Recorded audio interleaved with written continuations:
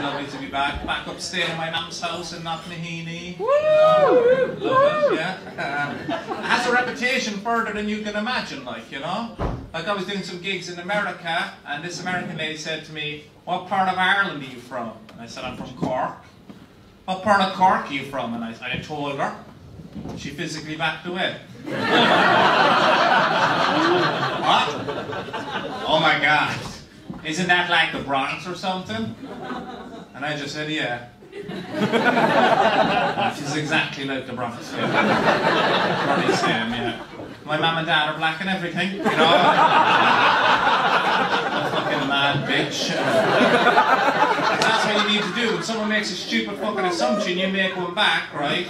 And being from Knocknaheeny, the worst part about it isn't the people around me, the mad lunatics at all. It's actually the people outside the area that make assumptions about me. Do you know what I mean?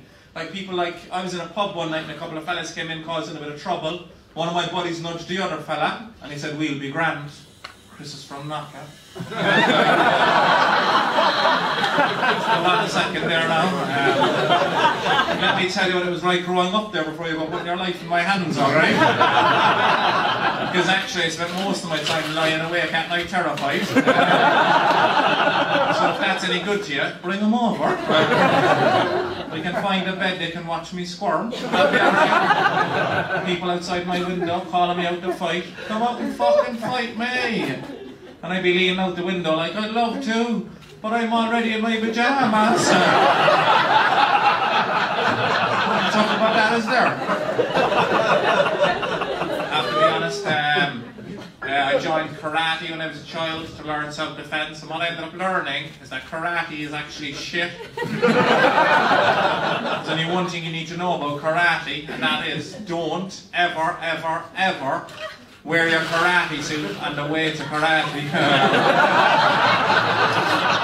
You're only asking for trouble. Like, I'll be honest, that night in the pub, I wasn't actually afraid anyway. I wasn't afraid. I told my friends all about it. They apologised sincerely. You know, they're like, "Sorry, Chris, honestly, we didn't mean to jump to such brash assumptions about where you come from." And I said, "Don't worry about it. We'll just move to another pub. Don't let it ruin the night." You know what I mean?